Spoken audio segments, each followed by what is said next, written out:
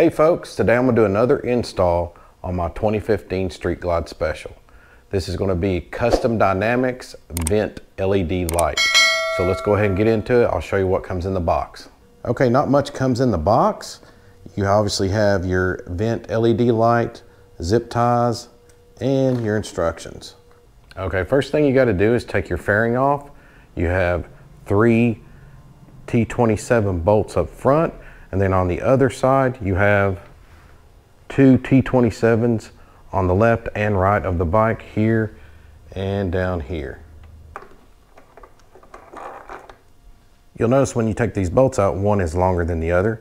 Top one's the long one, bottom's the short one. Just remember that when you get ready to put them back in. Now I'm going to take off these 3 T27s like I mentioned before.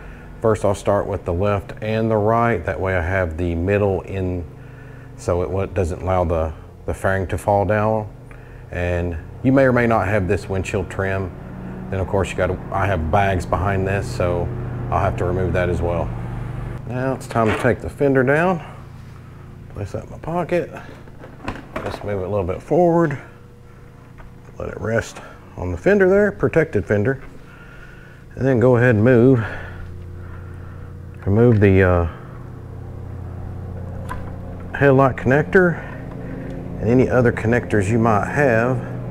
Okay, now that we got the fairing off, the next step is to remove the OEM vent. And it's stuck on there with double-sided tape, and there's a couple little brackets here and then here and here help holding that in place. It just snaps in. So we're gonna have to take a razor blade and kind of cut in there. All right, as you can see, I was able to get the sticky glue off from the double-sided tape. In case you're wondering what I used Goof Off. It worked really well. Just got to be patient and use some elbow grease. Works just fine. All right, now it's time to install the vent light. And you've got to install the top first and then the bottom. But one thing I noticed with these GAE wiring connectors, you can disconnect them here. So I'm gonna go ahead and disconnect these just to make it easier instead of have to worry about all these wiring. And once this is in place, I'll just plug them back in. Take off this red backing for the sticky side on the top and bottom. And then we're gonna start with, make sure you get the cables in there, and start with the top.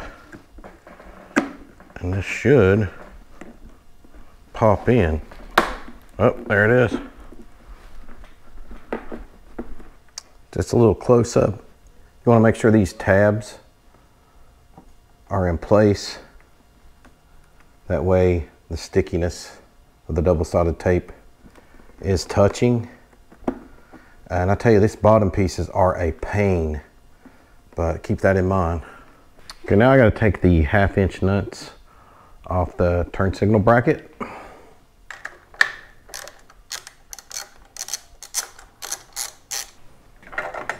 Just come off. You'll see a JAE wiring connector.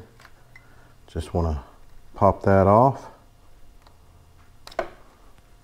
Now this procedure is for both sides. I got to connect the male to the female JAE.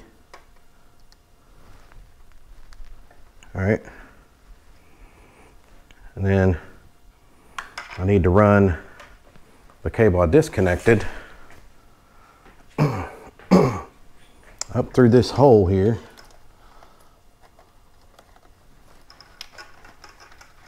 Same on both sides. And you're going to plug in turn signals again.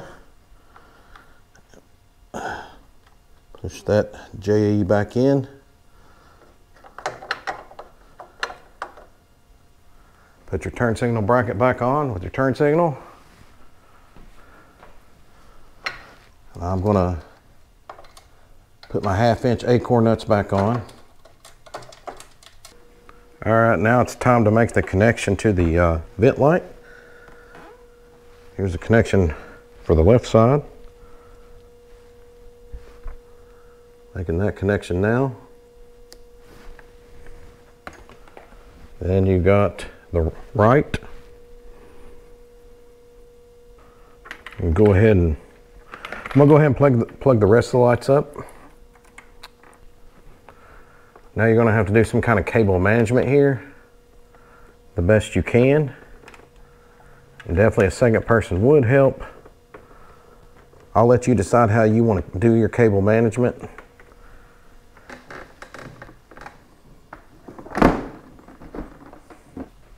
All right, so I usually just hand tighten these T27 windshield bolts, but if you want to torque them, they are 25 to 30 inch-pounds.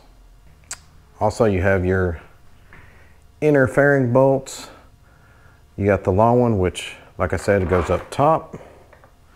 And then you got your short one, which goes on the bottom.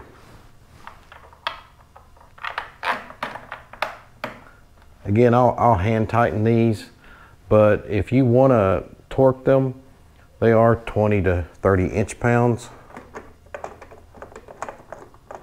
Last, I'm going to button up the acorn nuts on the turn signal brackets, and that is 120 to 180 inch-pounds.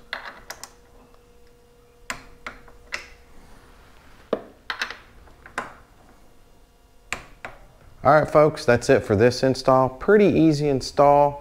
The hardest part was probably just lining up those tabs on the fairing, making sure they snap into place. But other than that, it's pretty easy to install. Plus a lot more visibility. I'll show you with a few clips at the end of this video. But I appreciate you watching. Please like, share, and subscribe. And always, rip the ride. See ya!